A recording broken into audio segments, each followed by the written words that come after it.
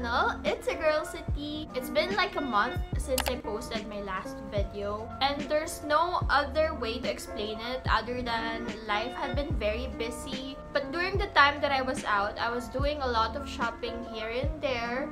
I recently went to the Forever 21 sale, but it was really overwhelming. Kung pumunta kayo dun sa sale, I know na alam nyo yung tinutukoy ko. It's just stressful to really like find pieces that you like because everyone's like going at it. Long story short, I did not walk away with that much items for me to do a haul, but I still want to make a video out of the things that I got. We are gonna be comparing 500 worth of items from Forever 21 and then 500 worth of items from the thrift store. So it's gonna be a fast fashion versus thrift store video, which I'm really excited about. I'm just putting it out there that it's gonna be obvious who wins, but I still want to share with you what items I was able to get with my 500 pesos sa thrift store versus sa fast fashion brand like Forever 21.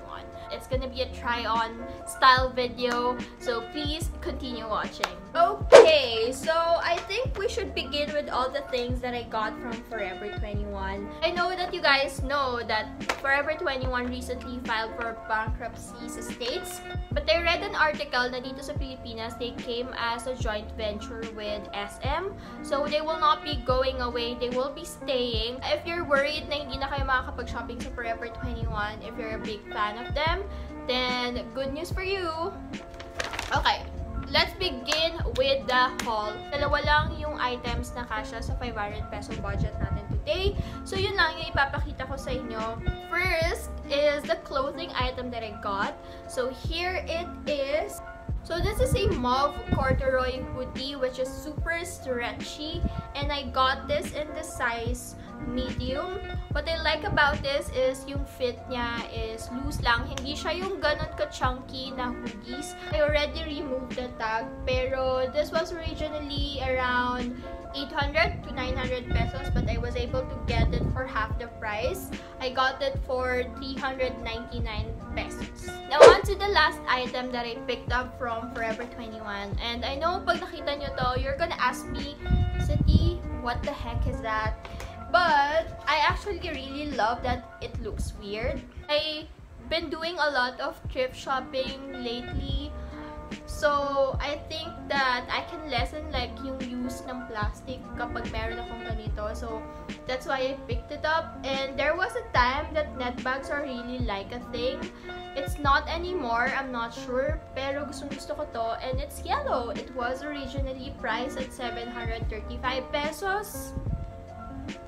How is this 735 pesos? I'm not sure, pero I was able to get it for 99 pesos. Not complaining at all. Tumako naman tayo sa mga items na nakuha ko from the thrift store. And compared to Forever 21, I got a bunch of items from the thrift store. Iisa-isay natin sila, and most of these are trousers. It's really surprising that I was able to get a lot of bottoms from the thrift store kasi hindi ako ganun kaswerte. I don't remember the individual prices anymore kasi medyo matagal na since I got all these things. Pero yung budget ko that time is 500 pesos and I was able to max it out. I only got 2 tops for this round. First one is this like really basic black tank top. This is perfect for me to layer with my outerwears because you guys know I love them. I love my blazers, my denim jackets, my hoodies. So pwedeng-pwede sila dito. There's not much that I can say about it, but it's really nice basic piece to have. The next top that I got is the one that I was wearing on my last video. If you haven't seen my Tay haul video, I was wearing this one and I really love it. This is a nice lilac velvet shirt. It has this mock neckline which is really flattering in my opinion. I'm a sucker for anything velvet, so gusto ko siyang sinusuot. I don't remember the price I got this for, pero siguro nasa 35 to 50 pesos lang siya. Let's start with the trousers or the bottoms. And the first one that I have is blue joggers. Ito siya.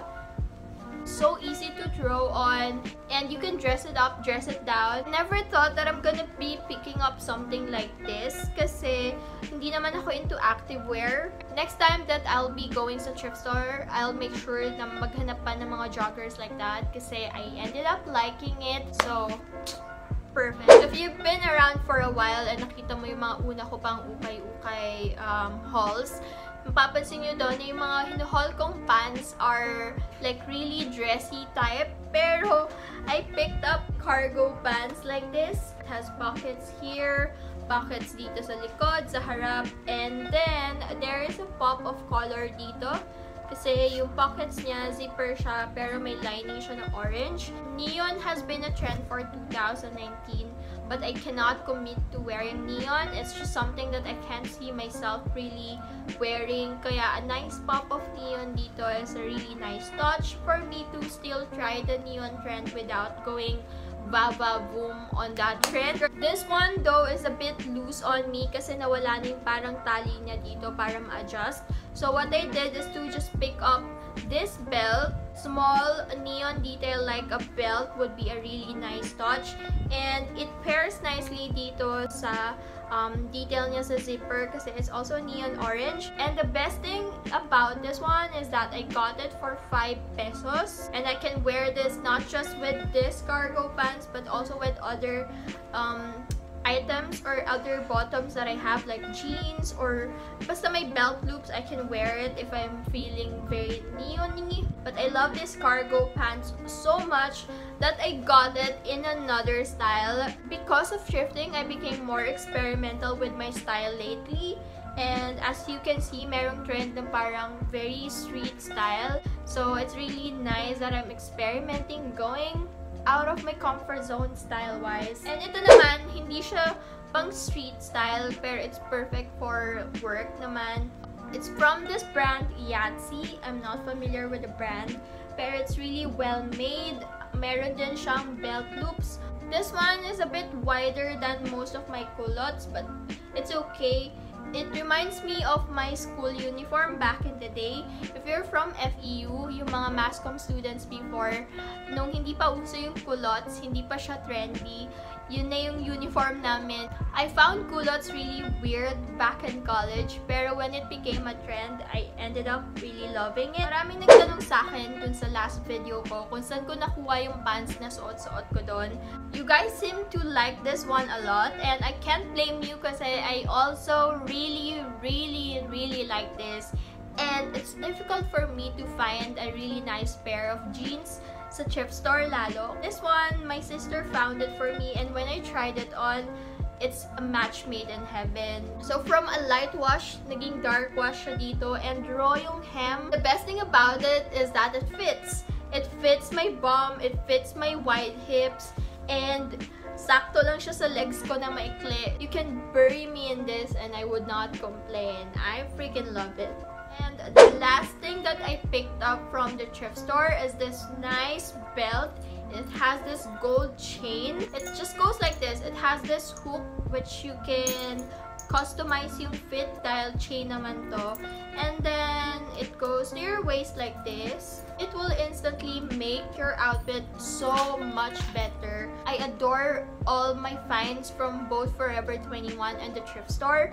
But if you really wanna get that bang for your buck, just go to the thrift store. Kung marunong kayong maghanap ng items na maganda talaga yung kalidad, you would end up walking away with items that you will be able to use for a really long time. That's it for today's video. I hope you guys enjoyed it, and if you did, please make sure to click the like button, subscribe to my channel if you haven't already. Follow me on Instagram at mycity_. Let me know what you think about this video on the comment section down below. And I'll see you guys on the next one. May you all have clear skin and happy hearts. Bye! 1, 2, 3, funky!